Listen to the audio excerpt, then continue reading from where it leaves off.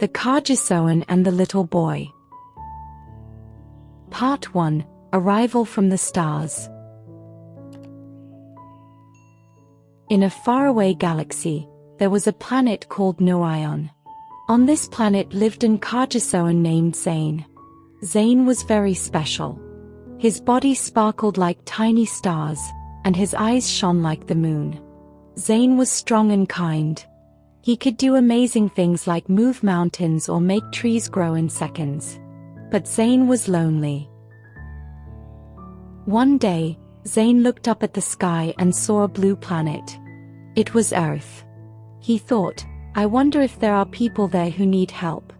So, he decided to visit.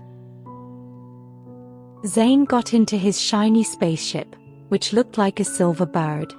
He flew through space, passing by stars and planets.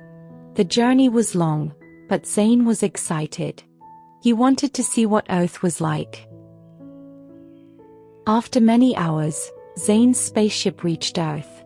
He looked down and saw mountains, rivers, and villages. He chose a quiet place in Tanzania to land. It was a small village near green fields and tall trees. The people in the village were poor and worked hard every day.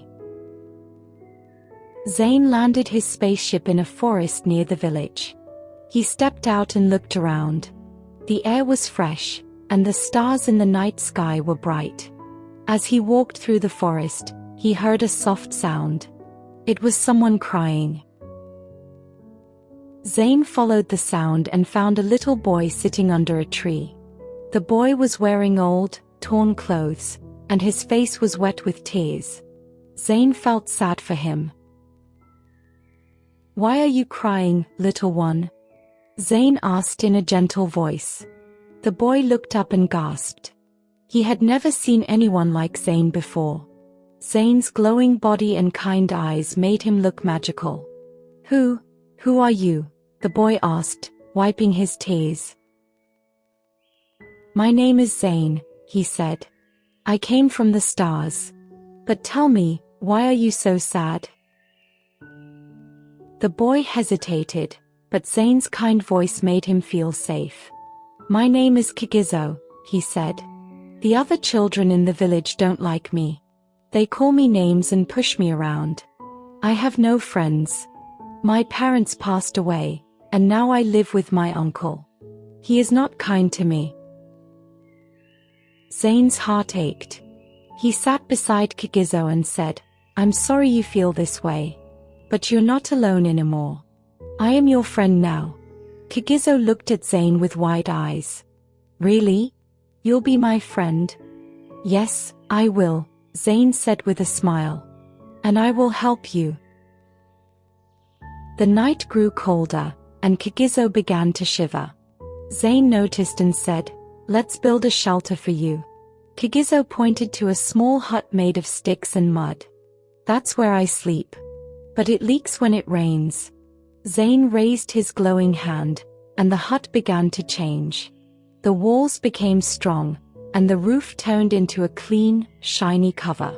The inside was warm and cozy. Kigizo gasped. "How did you do that?" Kigizo asked.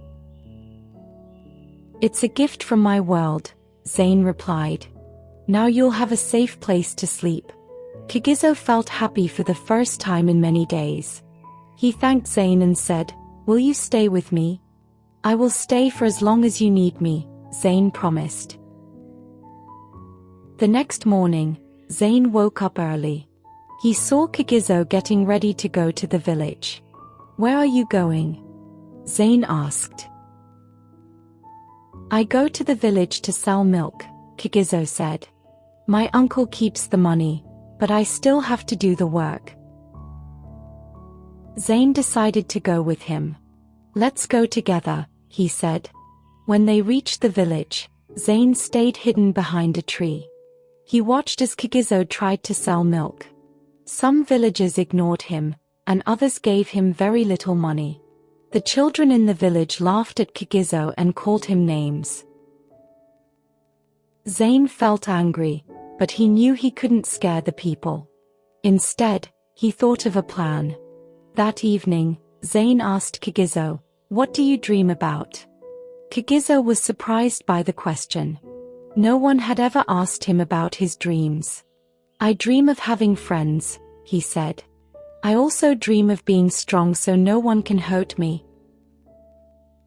Zane smiled. "You are already strong, Kigizo. You've been through so much, and you're still here. That's real strength. But I will help you feel even stronger." Over the next few days, Zane taught Kigizo many things. He showed him how to grow flowers with just a touch and how to calm animals with his voice. Kigizo learned quickly. He was excited to try these new skills.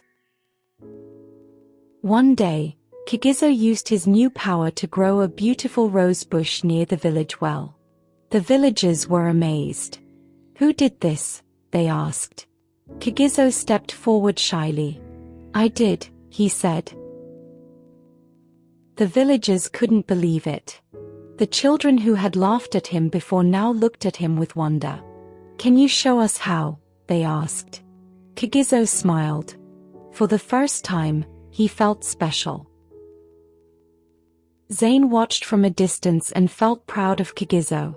But he also knew that not everyone in the village would change so quickly. Some people were still unkind to Kigizo. One evening, Zane and Kigizo sat under the stars.